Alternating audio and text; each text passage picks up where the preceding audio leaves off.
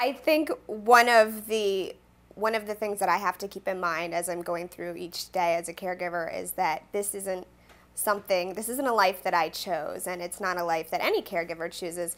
It's something that we take on because we love somebody very much and we want to give them the best life that we can.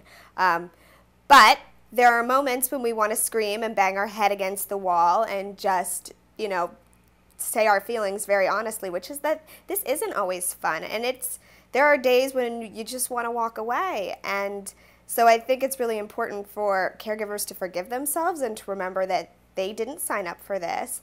They are doing a huge loving, or they're giving a huge loving act to somebody in their lives, and that it's okay to feel frustrated sometimes, because this just isn't a life that I think anybody would choose for themselves. It's a life that you make the best of once you're in it.